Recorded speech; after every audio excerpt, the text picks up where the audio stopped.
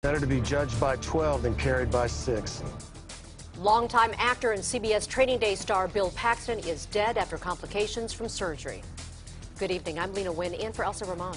And I'm Peter Dowd. A day of celebration and mourning for Hollywood. The sudden passing of Bill Paxton is on the minds of many on the film industry's biggest night.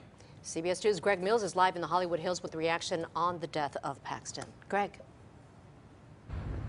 Lena and Peter, this was just stunning to both Hollywood and the fans, and to go at the age of 61, people just couldn't believe it. We hunt the city's most dangerous game. Bill Paxton was starring in a new CBS series. His career still going strong. He died suddenly at the age of 61. Complications following surgery. That's very sad. Very sad. Fans in Hollywood for the Academy Awards were shocked by the news. He passed away? I didn't even know.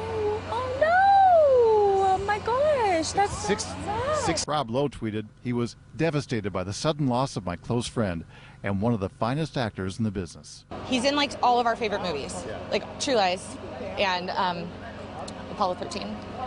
Probably Apollo 13. A number of fans mentioned another big starring role. Maybe Twister. Rabbit, you know any shortcut plays? Twister, storm chasing Bill Paxton and Helen Hunt. True Lies star Arnold Schwarzenegger tweeted, "Bill Paxton could play any role, but he was best at playing Bill, a great human being with a big heart."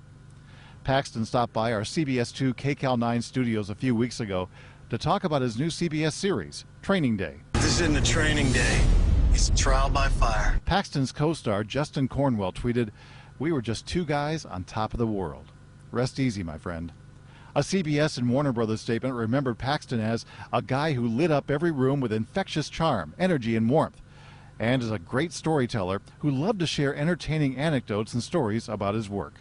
A family representative wrote, "Bill's passion for the arts was felt by all who knew him, and his warmth and tireless energy were undeniable." Paxton and his wife Louise were married for 30 years and had 2 children.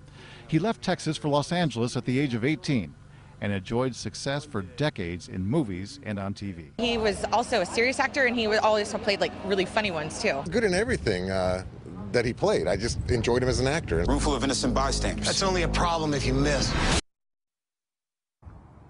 CBS wrapped up shooting Training Day in December. There are 9 episodes left.